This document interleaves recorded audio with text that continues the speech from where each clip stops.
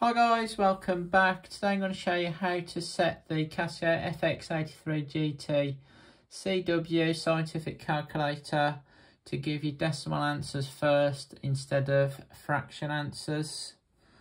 So to do this, you just need to go settings, press execute on calc settings, and then press execute again. Okay, so the top one is set to give you the answer as a fraction first. It's the second one that you need. So if you scroll down and press execute, so the calculator is now set to give decimal answers first. So let's press AC. So if we did 7 divided by 2, press the equals key. So as you can see, we get a decimal answer first.